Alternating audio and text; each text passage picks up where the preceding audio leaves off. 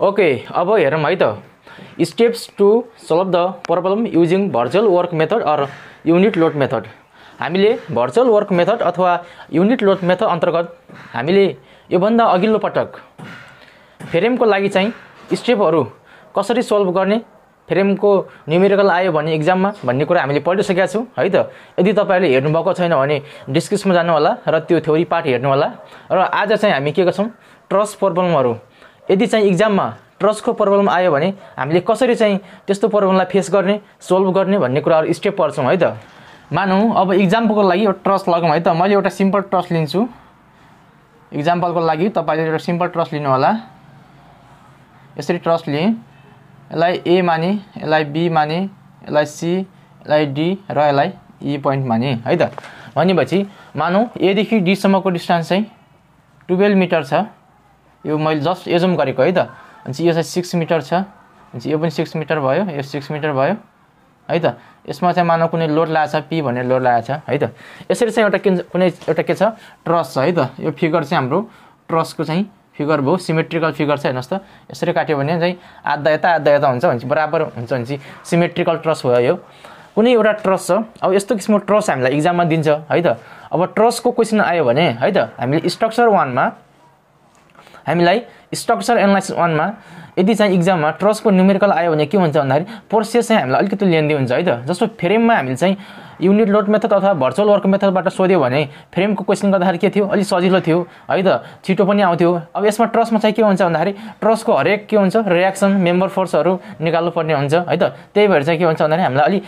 लेन्दी process हुन्छ, तर सजिलो त सजिलो नै छ। मानौँ यो एमा हिन्ज सपोर्ट छ र डीमा चाहिँ रोलर सपोर्ट माने है त। भनेपछि अब हामीले ट्रसको प्रब्लम कसरी सल्भ गर्ने स्टेपहरू हेरौँ है त। Step 1मा draw F system figure भन्यो है त। एफ सिस्टम फिगर भनेको के हो त भन्दाखेरि हामीले अगाडि फ्रेमको स्टेपहरूमा पढिसकेका छौँ है त। Am system, capital am system, small am system पढ्थ्यौँ। भनेपछि यहाँ चाहिँ के पढ्छौँ, एफ सिस्टम र एफ ड्यास सिस्टम पढ्छौँ है त। अब क्यापिटल एफ सिस्टमको लागि के गर्ने भने चाहिँ हेर्नुहोस् त, for this all given load moment consider after it's reaction and member force to be calculate भन्छ। यो भनेको के हो भन्दाखेरि हामीलाई क्वेसनमा जस्तो ट्रस दिन्छ त्यो किसिमको ट्रस बनाउने है त। जस्तो ट्रस छ, मानौँ यस्तो खालको ट्रस छ हामीसँग, यस्तो ट्रस छ है त। अनि चाहिँ यसमा सबै के हुनु पऱ्यो, यसमा हिन्ज सपोर्ट छ, यसमा रोलर सपोर्ट छ, अनि चाहिँ यसमा केही लोड छ पी, अनि चाहिँ यो ए, यो बी, यो सी, यो डी र यो ई छ है त। भनेपछि के भन्यो, फर्स्ट एफ सिस्टममा हेर्नुहोस् त,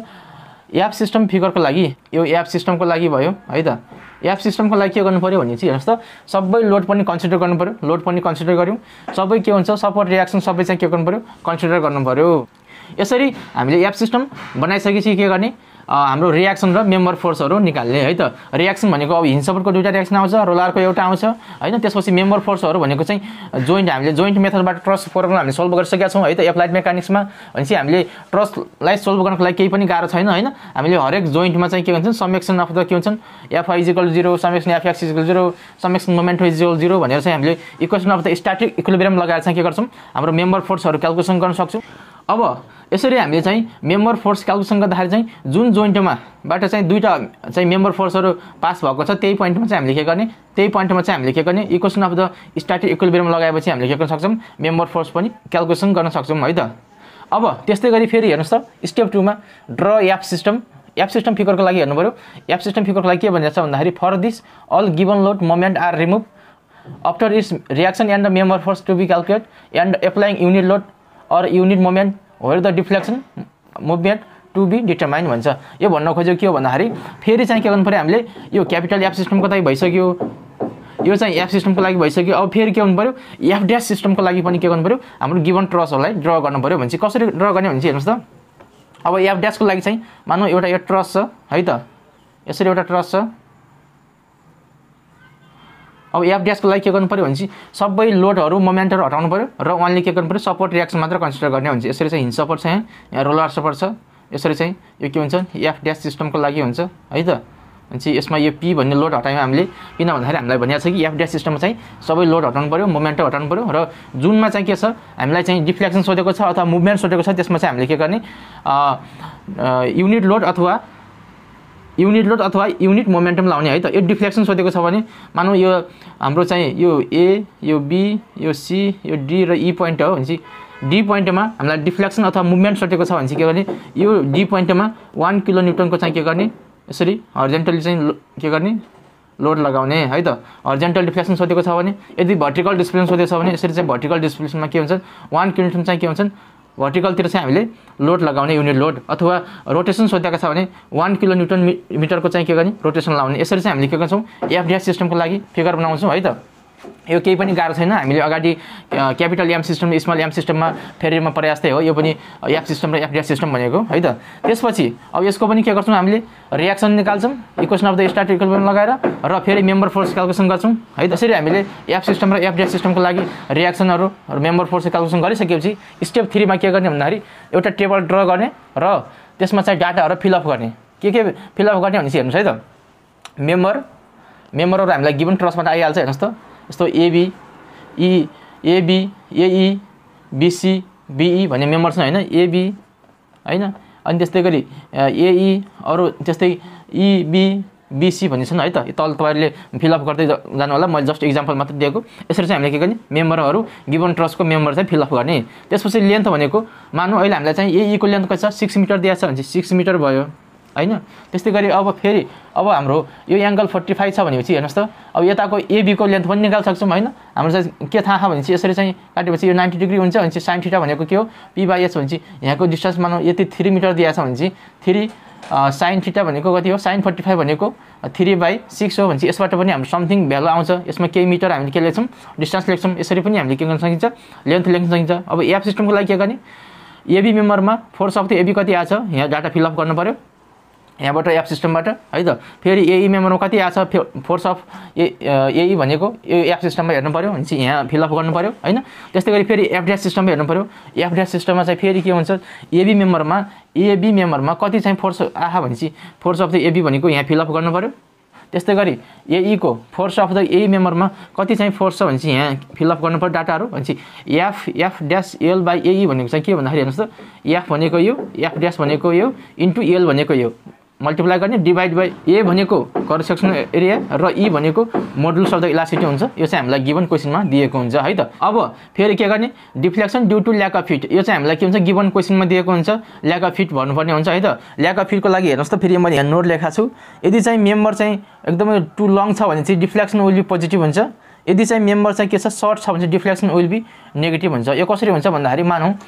जस्तो यो बीसी भन्ने मेम्बर 6 मिटरको लेन्थ छ हैन मानौ यो चाहिँ 6 मिटर नभएर अलिकति चाहिँ के भयो 6.5 भइदियो भने चाहिँ के भयो 6 मिटर भन्दा लामो भयो नि त भने चाहिँ होइन the member is to long जब चाहिँ मेम्बर के हुन्छ गिवन डिस्टेन्स भन्दा अलिक केही लामो भइदिन्छ त्यति बेला चाहिँ हामीले के गर्नुपर्छ डिफ्लेक्सन चाहिँ पोजिटिभ मान्नुपर्छ है त हामीलाई गिवन क्वेशनमा सोध्या हुन्छ the member is to long भन्छ है त अनि फेरि होइन the member is to short जब चाहिँ मेम्बर चाहिँ यो 6 मिटर सोध्या थियो है त अब चाहिँ हाम्रो डिस्टेन्स कति भइदियो 5.8 भइदियो भने चाहिँ 5.8 चाहिँ हाम्रो मेम्बर चाहिँ के हुन्छ 6 बाट घटेर 5.8 मा आयो भनेपछि चाहिँ हाम्रो डिफ्लेक्सन चाहिँ के हुन्छ त्यति बेला नेगेटिभ हुन्छ हेर्नुस् त होइन the member is to short job member short हुन्छ डिफ्लेक्सन विल बी नेगेटिभ हुन्छ है त अब यो ल्याक अफ फिट चाहिँ हामीलाई गिवन क्वेशनमा दिँदाखेरि के हुन्छ भन्दाखेरि होइन the member is to long in incline भन्छ इन्क्लाइनमा भनेपछि हेर्नुस् त यो इन्क्लाइन छ के छ इन्क्लाइन एबी छ इन्क्लाइन त्यस्तै गरी के छ बीई छ ईसी छ सीडी छ भने जुन मेम्बरमा इन्क्लाइन भनेको छ त्यो मेम्बरमा के गर्नु पर्यो हामीले यो चाहिँ deflection due to lack of fit fill up गर्नु पर्यो र हरिजेन्टलतिर मेम्बर भएकोलाई चाहिँ के गर्ने 0 गर्ने जस्तो तपाईले बुझ्नु भएन भन्न खोजेको जस्तै मैले चाहिँ के भन्दाखेरि एक्जाममा हामीलाई चाहिँ क्वेशन कसरी सोध्छ होइन the member is to long incline भन्छ इन्क्लाइन भनेपछि हेर्नुस् त जहाँ इन्क्लाइन मेम्बर छन् त्यहाँ चाहिँ फिलअप गर्नु पर्यो मानौ अहिले चाहिँ यहाँ चाहिँ deflection due to lack of fit चाहिँ मानौ मलाई 2 mm दियो 2 लङ छ भने चाहिँ प्लस हुने भयो हैन 2 सर्ट छ भने चाहिँ नेगेटिभ हुने भयो अहिले चाहिँ मैले 2 लङ माने इन्क्लाइनमा दियो भने चाहिँ एबी मा दिए एबी इन्क्लाइन छ हेर्नुस् त एबी इन्क्लाइन छ भने चाहिँ यहाँ 2 हुने भयो र अब फेरि एई भनेको हेर्नुस् त एई भनेको हरिजेन्टलमा छ भने चाहिँ हरिजेन्टलमा 0 के जुनमा सोधेको छ त्यसमा चाहिँ फिलअप गर्ने डाटा जसमा सोधेको छैन त्यसमा चाहिँ के गर्ने 0 गर्ने है त अब फेरि इन्क्लाइन बीई मा पनि फेरि के हुने भयो ल्याक अफ फिट भनेको 2 हुने भयो र फेरि बीसी मा के हुन्छ हरिजेन्टल छ यसमा ल्याक अफ फिट के हुने भयो 0 हुने भयो है त त्यस्तै गरी फेरि के गर्ने एफ डैश अनि lack of fit deflection due to lack of fit गर्ने हेर्नुस् त एफ डैश भनेको हामीसँग सन्देह अनि deflection due to lack of fit भनेको यहाँको डाटा यहाँ फिलअप गर्ने है त त्यस्तै गरी फेरि deflection due to lack of temperature अब ल्याक अफ टेम्परेचर पनि हामीलाई गिवन क्वेशनमा चाहिँ दिएको हुन्छ है त। त्यसको लागि चाहिँ नोट हेरौँ है त, के लेखेको छ भन्दाखेरि for change of temperature when the temperature increase or rise deflection will be positive.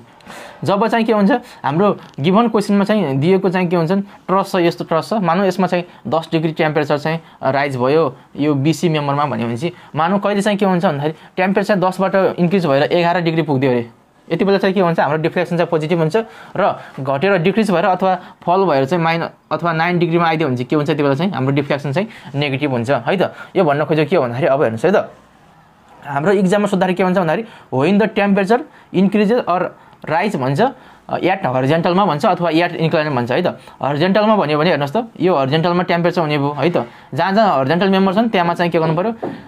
10 डिग्रीले rise भएको छ भने चाहिँ पोजिटिभ भयो भने चाहिँ 10 डिग्री पोजिटिभ हुने भयो भने चाहिँ जहाँ के छन् हरिजेन्टल मेम्बर छन् त्यहाँ चाहिँ हामीले के गर्ने यो डाटा फिलअप गर्नु पर्यो। हेर्नुहोस् त एबी भनेको के हो इन्क्लाइन हो भने चाहिँ एबीमा हुन्छ deflection due to lack of temperature भनेको 0 हुन्छ। त्यस्तै गरी एई भनेको हेर्नुहोस् त एई भनेको हरिजेन्टल मेम्बर हो, यसमा चाहिँ के हुन्छ टेम्परेचर हुन्छ भने चाहिँ 10 डिग्री हुन्छ। यसरी अब F dash into deflection due to lack of temperature भनेको एफ ड्यास भनेको यो भयो, deflection due to lack of temperature भनेको यसको मल्टिप्लाई गर्ने सम भ्यालु आउँछ यहाँ राख्ने है त। यसरी हामीले के गर्न सकिन्छ डाटाहरू फिलअप गर्न सकिन्छ है त। यसरी हामीले टेबल ड्र गरेर डाटा फिलअप गरिसकेपछि फाइनल्ली हाम्रो चाहिँ के गर्ने हुन्छ जुन पोइन्टमा डिफ्लेक्सन सोधेको छ त्यो पोइन्टमा के गर्ने डिफ्लेक्सनको फर्मुला लगाउने। जस्तो फर्मुला भनेको F deflection of L C D मानौँ है त। अहिले डी पोइन्टमा सोधेको हामीलाई भने चाहिँ अघि डी पोइन्टमा हामीले 1 किलोमिटर लाउँ, डी पोइन्ट सोधेको भने चाहिँ हेर्नुहोस् त डीमा सोधेको भने चाहिँ F dash L divide by AE F dash L by AE F dash L by AE plus फेरि F dash deflection due to lack of heat F dash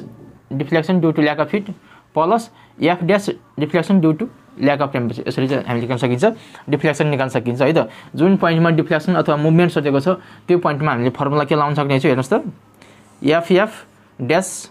L divide by AE plus F dash deflection due to lack of heat plus F dash due to deflection lack of temperature भने यसरी हामीले के गर्न सकिन्छ formula लगाएर चाहिँ हाम्रो given क्वेसनलाई solve गर्न सकिन्छ है त। यो नोट लेखेको तपाईँले राम्रोसँग अध्ययन गर्नुहोला र आफ्नो कपीमा चाहिँ तपाईँले नोट लेख्नुहोला है त।